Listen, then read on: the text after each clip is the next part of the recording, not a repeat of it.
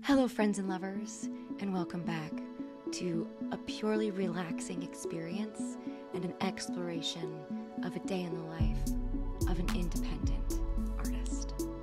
Thank you for being here. So we begin today actually with no time to read or journal once again. If you had to choose between reading or journaling, which one would you choose? I'm finding that I'm choosing to read over journaling, and I don't know what that says about me. Like, I want to fill my mind with other people's words than my own words. But actually, this Thursday is a special day for this person in a long-distance relationship because she's getting a visitor in the evening, which is her partner. I don't know if you can all hear the dogs in my neighborhood. At about 5 p.m. Pacific time, all of the dogs gather, and it sounds like they are about to attack, but it's just their barking. We are changing the sheets. We have to get up and do that. And by the way, yesterday I woke up at 7 a.m., which is normal, but I was like, I have so much to do before 8 a.m.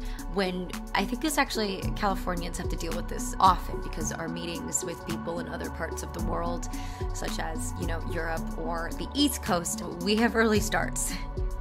And sometimes late end. Before I'm beginning my 8 a.m. session, I'm actually plugging in my headset because today is a VR day and one needs to remember to plug in their headset.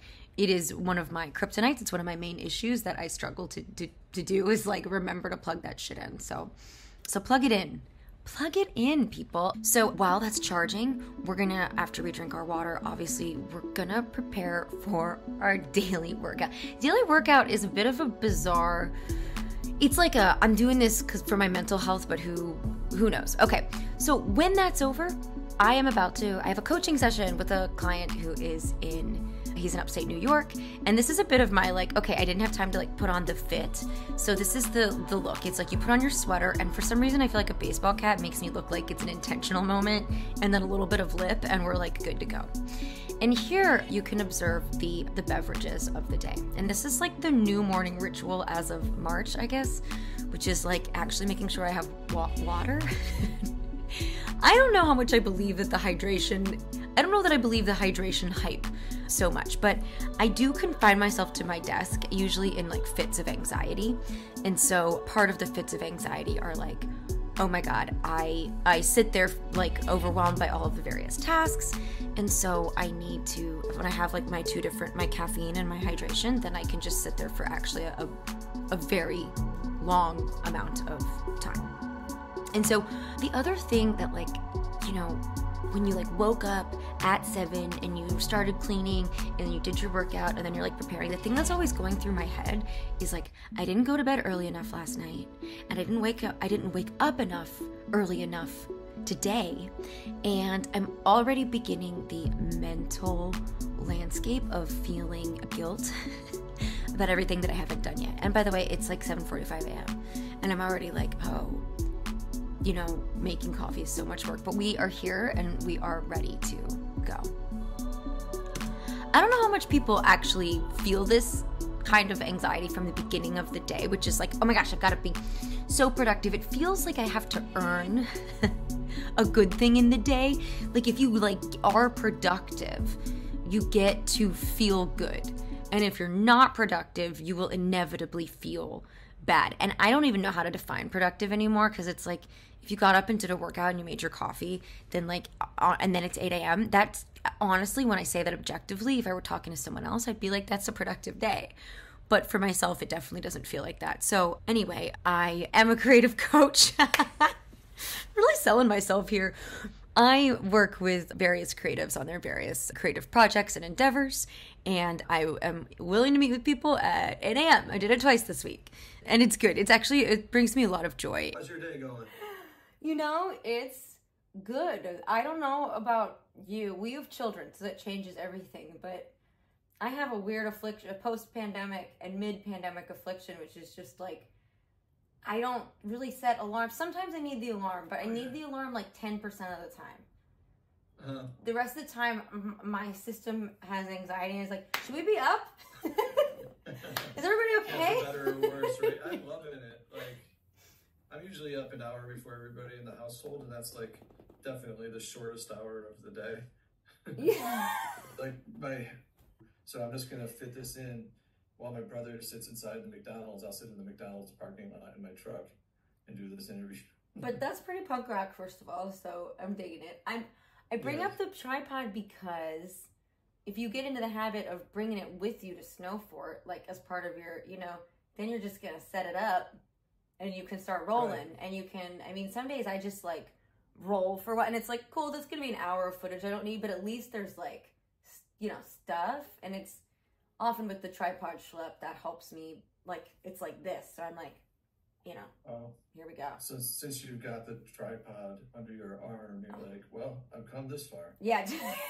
Yeah. I do hour-long coaching sessions, and then I send a lot of notes afterwards, and I love talking to other people about their projects and helping them problem solve, because it's a lot easier to do than to solve my own problems, which I still work on solving. But so after we get out of Adam's session, amazing person, amazing individual, opening up a bookstore upstate, we love to see it, today is a VR day, and by that I mean I am play testing another person's session, another person's creative project.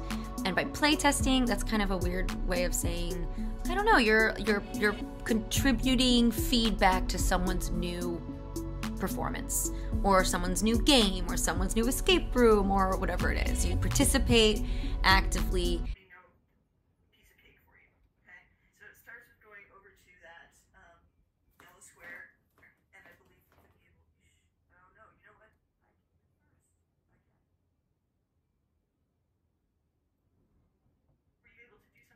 Do you want me to try? Yeah, I think so. Yeah, because I don't think we discovered this last night. Yeah, there's an option, but it doesn't activate anything. VR in promotion and in advertisement is really sexy. It looks really cool. It looks really futuristic. You've got this thing strapped to your head, and you've got minimum 3-point tracking, if not full body tracking. Full body tracking definitely has a sexier look than 3-point, but it's like, you like the setup. In theory, it's really sexy and really cool because you're setting up to do this futuristic thing. You're participating in this futuristic, this physical thing. So it's like, this is what it looks like. So this is the setup, you're like drawing your boundary, your room scale, and all of that looks, it looks really physical and interesting, and like, you're just part of some modern world phenomenon that's thrilling, really. And the reality, that's the expectation, but here's the reality. Now, the performance that I made, I've created a show on virtual reality, and that performance is intentionally very physical in nature because I, one, want it to be, and two, as an actor, you have to use your whole body to display emotion. However, not everybody's performances are like that in VR, right? Like, everybody's doing different stuff, so whatever, all good. But here's actually what it looks like oftentimes to be attending a VR show.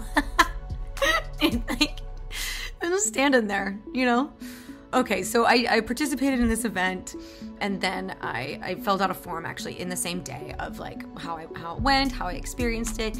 And you know what? I'm always grateful to be back in the headset and thinking about how we make art in this form, in the metaverse. And, as per my episode last week, it's clearly something that people are more interested in than a lot of the other stuff I do. I think that participating in other people's experiments, experiences, and their performances, whatever it is in your field, is so helpful because it helps you think about what you want to do. So this is the makeup ritual of the day, which is like, I guess I've got some outings, sort of. I've got a thing I'm going to later, so here we go. And you get to, like, in the moment, I'm like, finally I've had time, finally had like the free moment to put my fit on, my OOTD. And in this moment, I'm listening to Ezra Klein review the State of the Union, some really nerdy shit, and I'm also simultaneously thinking about VR and thinking about the performance and thinking about what I would do or what I want to do or how I'm gonna do it. And it gives you, sometimes this ritual stuff, like actually going for a run or putting on makeup, is a good space for me to be doing something. Also cleaning. You all know by now, I guess this is the third episode. I didn't include all the cleaning I did yesterday because it did feel a little bit boring. Even for me, looking at it, I'm like, wow, this is a lot. Like, you really it's clearly something I do regularly to deal with all of the thoughts in my brain, just like the ritual of getting fitted. And I didn't want to. I wanted you to have the full fit. So here's the skirt. You don't get a lot of full fits here so far, so there you are. That's a gift for you. Carrots and hummus is the hot girl snack of the day. When you hit a certain hour where you're like, I'm actually really hungry, and I am a vegan, so hummus and veg is I actually really like it though. I know it's like kind of a boring like vegan snack, but I'm actually really into it. So I've also been thinking about how there is so much of me sitting on any given day. And it really depends on where I'm at in my life, like what's going on in my life. But like, yo, honestly, I think part of what I'm unveiling in this series, I think is true for all of my indie artist pals, is that we definitely spend more of our time sitting at a desk, staring at stuff, answering emails, working on mailing lists. Like yesterday I was like, okay, I'm cleaning out the inbox and opening up like, okay, the YouTube tutorial actually, which encouraged me to record in Descript today as opposed to outside of it, and then edit. So for me, one of the things I struggle with as a creative who's not reporting to anyone but myself is like, okay, I'm dealing with my inbox today. I'm trying to try to get it down to, it's one of my neurotic things that I want the inbox to be like down to 0. But can your inbox really be down to 0 if you need to watch that Descript hour-and-a-half training video? How is that part of your answering emails day? Because suddenly you're like, there you are watching an hour-and-a-half training video, and you need to like fill out this form for this like Voyage LA profile, which isn't really going to impact your career, but you're also like, I should just do it because they asked me to, and then it's like something to put my name in a Google. So I don't know, right? And you start to get like, whoa, what do I prioritize? I have my like to-do list, I have my tour, I have some upcoming events, I have some events to build. It just gets like, oh my God, what thing do I need to work on?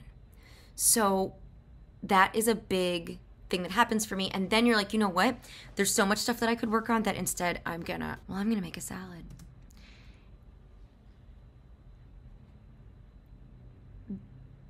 The amount of things a person needs to do in a day when they don't have to do their job overwhelms me. And I think this is an issue of our societal like structures that's like, on the one side, no, some people really get a joy out of like, oh, I'm gonna like do my cooking experience, but I'm just like, I feel really tasked by it. I still do it, obviously, but I still feel tasked by it because, again, my productive brain as an artist really comes to get me. One of my things on my to-do list is to donate my clothes via the Take Back bag. And I was really excited about reporting about the Take Back bag to y'all, but I actually am not going to do that this week because the QR code like didn't work. This is a concept, I'll just explain it really quick. It's a concept where you buy a bag and you fill it with your stuff, and then they donate your stuff, and then you get like cash to buy more of their stuff. Actually, when I think about it, I'm like, what is this thing? But I'll tell you more about it once the QR code actually works. The main point is, have you ever gone to a clothing swap or a Goodwill with your clothes and been like, is this gonna work? Like, is this a good thing that's gonna work? Because my experience of that is like, I'm always like, there is a ton of clothing here, and all this is making me feel is like serious levels of like guilt and stress. Anyway, so I feel guilt and stress regardless, but I definitely feel guilt and stress about consuming to landfills, and I am a person who owns a lot of clothes. Please don't judge me. I didn't have a child. Having a child is worse for the planet than owning a lot of clothes. Okay, here we go. I was working on my save the date for my Broken Bone Bathtub premiere in Los Angeles, and I literally said out loud to no one, I was like, how is it 3:54? Which meant that I went to a Phoenix Tears production. Now check out my resting face here. This was wild. I didn't have my camera on for most of the show because I didn't want to, but I'm surprised at my own resting face because I feel like I don't look very smiley. Oh, perfect. It's so good to see all of these lovely faces. We are so excited to have you at the party today. We already had one group of people arrive, so you're fashionably late, which is exactly on time. No problem whatsoever. This was a show called Space Shipped. It is running through the weekend, and it is wonderful, magical science fiction rom-com experience created by my very dear friends. Hi, Mallory. You're so good at YouTube, Mallory. Mallory's a real YouTube professional, I will say. And it's a pleasure to get to be able to experience their work and to see all the friends and lovers who come to their work. And I also will say, sorry, I wonder if my resting face looks like that because I had stayed up very late the previous night with Megan Markham of Phoenix Tears working on our show that we are performing on Zoom next month called The Tissue Girls as part of my online series, Please Don't Touch the Artist, of which Megan is guest starring. And I was like hit, when you have that moment where you're like, suddenly it hits you that you have had very bad sleep for over a week. My anxiety has been bad. My grief is, I just feel like I'm mentally and emotionally kind of at a high tension state often. And it's contributing to very poor sleep. And then suddenly you finally get tired, and it's when you're at your friend's fucking show. And you're like, I'm at my friend's show. I don't want to be tired. So I drank a diet soda, which upsets my stomach. But I didn't want to have zero energy or have to turn my camera off. Or I was like, maybe I should lay down. And then I was like, do not lay down while watching a Zoom show, Siobhan. You do not want to be a sleeping audience member. That would be crazy. But so it did hit, and that was a bummer. But I bounced back. I often do. I can rely on myself to bounce back. As someone who still makes quite a lot of online remote work, I'm so grateful that I got to attend more online remote work. And as always, it's a privilege and a pleasure to see Phoenix Tears. I have a link to their website below. And now, suddenly, the day is over, and I'm doing a social thing. It's not a networking thing. It's not this is good for my job thing. It's I'm going to my little brother's place in Burbank to his movie night. And his movie night, as it turns out, is a bit of a rager. I didn't film everybody because I didn't want to do a whole room span. That would be weird. But it was a vibe. Oh, the best movie I've seen this year so far. Don't tell me. Probably The Last Duel. Matt Damon and Adam. Watched the movie Damsel, and I have to say, if you're gonna watch this movie, I do recommend having a group of minimum 12 people who yell a lot, because it was a really supreme, ideal way of doing it. I also recommend lots of chips and pizza and wine. But my little brother is my closest friend and is absolutely wonderful and is someone that I want to, he has these things, and I want to be the sister who actually can show up sometimes, even though, y'all, I was like, I have so much work to do, I have so many things I want to do, and I brought my laptop like a psychopath. I brought it with me, and I think this is a little bit of who I am. I don't know if people can relate, but sometimes you bring the work. You're probably not going to do the work, but you could. I took the laptop out of the bag, not out of the laptop bag, but not out of the laptop case, but out of my bag. I took it out, but I actually never opened it. I hung out with people. I was in the present with people, and I was just chatting about movies and laughing and enjoying this damsel experience, and it was good. And I think we have to remember that some days you don't get all of the things done, and you still can be present with people who are not doing anything work related. They're not showing off. They're not promoting their events. They're not trying to sell you on, their labor. It's literally just people coming together, and that's why I wanted to be there, and I was successful. And then I actually stopped filming. So here I am leaving, darker actually even than when I left. I'm leaving Burbank to pick my partner up from the airport, and I had this whole thought that I would film him coming to my car at 1:30 in the morning, and I didn't. I was so excited to see him that I stopped filming for the day. And I immediately crashed. And that's a good thing for me, y'all, because the last 2 times I've made these, I was actually up for a minute longer than when I recorded. And by a minute, I mean a lot longer, because my brain was just not done. But last night, I blessedly got some sleep. I got to see 2 shows yesterday as part of my workday, which is incredible. And you always learn from other people's work, which is why you should always go. And 2, that's not the only reason why. Also, community matters.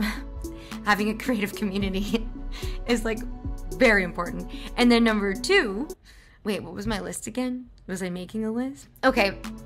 So seeing people's experiences helps to solidify your experience. And so I had a very rich day in being with other creatives. And even when you see stuff that you're like, I'm not sure how I feel about that, it still informs so much of your own self.